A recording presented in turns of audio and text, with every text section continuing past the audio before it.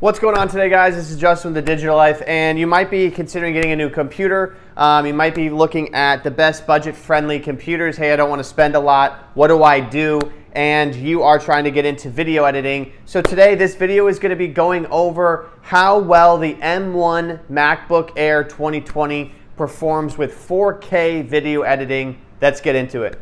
So as you guys can see, this is Imovie, and I have this up right now, and basically you guys can see my kind of project going here. This was a video I previously did basically on some speakers and an unboxing of those, and then followed by a review, but you guys can check that out on my channel. But anyways, guys, so you guys can see that I've kind of gone through here, and this is all 4K footage. This is directly imported from an iPhone 12 Pro on 30 frames per second and on 4K. So you can actually pick the option for 4K in the camera settings, and then you can use a cloud-based platform to get your footage from your phone to the actual computer. I do recommend getting an external hard drive for all of this. I know that sounds weird to put that in a video, but the reason why is because I've definitely gotten really close to filling up my storage here.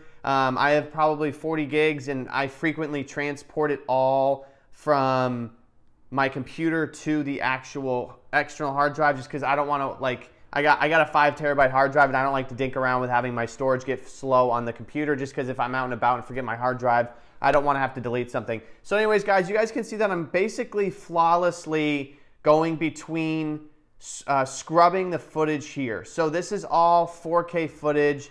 As far as playing it goes, this is one of my videos. You guys can hear it kind of playing in the background, but it is clearly playing extremely seamlessly. There is really no problem with it. I've added some kind of cool effects. So once again, this is going to be 4K footage on iMovie on the M1 Air MacBook, the M1 MacBook Air.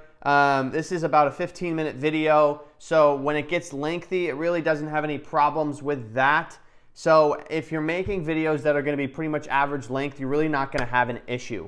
So as you guys can see, guys, I even have some transitions in there. You guys can see what just happened, that there was a transition going from some footage to the next. The footage looks phenomenal, and then I can pause and play and this footage as much as I actually want to, without any real stuttering or buffering or anything like that. And this is exactly what I've experienced from my time using the M1 MacBook Air. I've been shocked because I thought it was going to be just kind of a decent experience, maybe some stuttering here and there. Maybe it was just going to be an experience where I had to kind of get through it. And at the end of the day, it wasn't a big deal, but it was a cheaper option and I didn't have a lot to spend. So I was like, whatever. But I've been pleasantly surprised. Up here in iMovie, guys, there is really no stuttering going between the tabs if you want to do backgrounds, transitions, anything like that. So I would say if you're looking for something that is going to get the job done and get the job done well, maybe you're a student looking to make some YouTube videos in your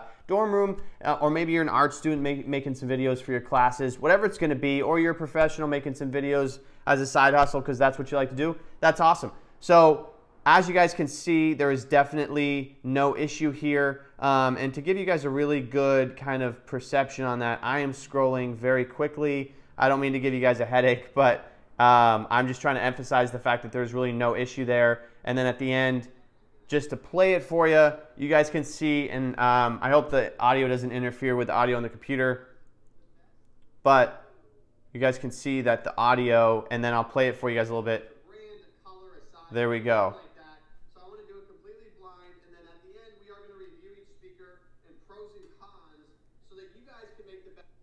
So there's no stuttering there whatsoever. I would say, I mean, it's absolutely flawless.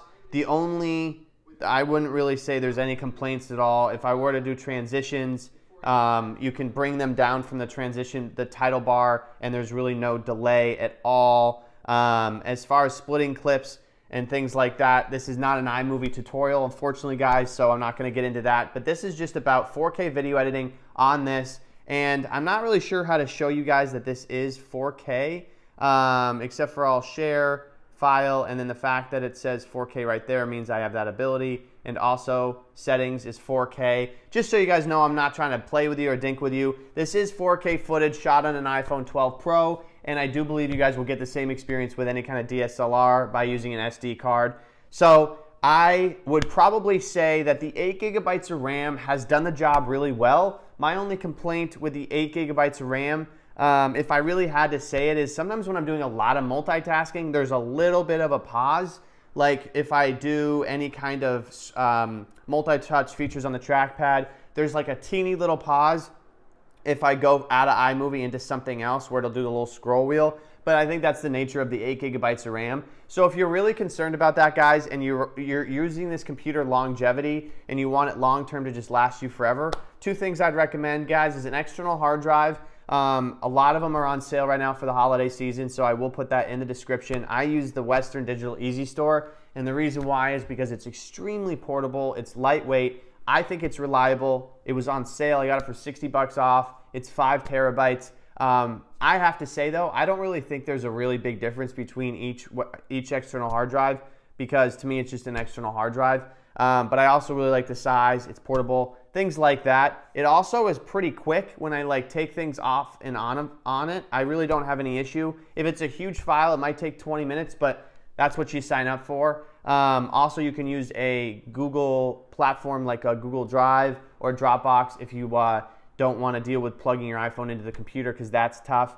But anyways, guys, the 8 gigabytes of RAM, I'd probably upgrade to 16 gigs if you're planning on getting into like huge files, or I don't know, maybe you want that multitasking power. But for me personally, the 8 gigs of RAM and the M1 chip has done me wonders here, and I really have almost no complaints about the computer. I will also say that the battery life on this computer has been very good. With the 4K video editing, I think the nature of 4K video editing is that the battery life does suffer a little bit just because of what that's taking out of the computer. If you're really concerned about battery life and maybe you're getting on flights to Japan for 14 hours, then I would consider investing in like the new MacBook Pro or one of the higher end MacBooks that have better battery life and more power, so it's not sucking so much power. But the battery life on this has actually been astonishingly impressive for the price and for how thin it is, and also for the performance.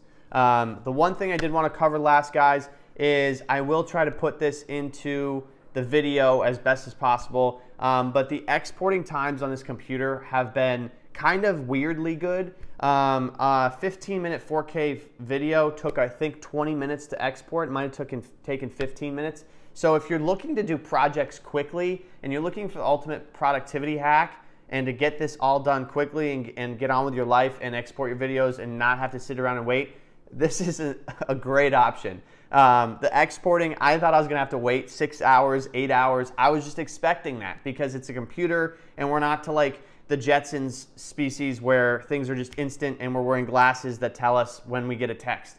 I guess that's coming, but for me, I really enjoyed how fast it exported the video, just because for me personally, that saves a ton of time, and it's for 4K footage. I think that's great. So anyways, guys, this is just for the Digital Life, bringing you guys reviews and thoughts on tech and tutorials just like this to help you guys make the best buying decision before you guys have to go out and spend your hard-earned money. I'll see you next time.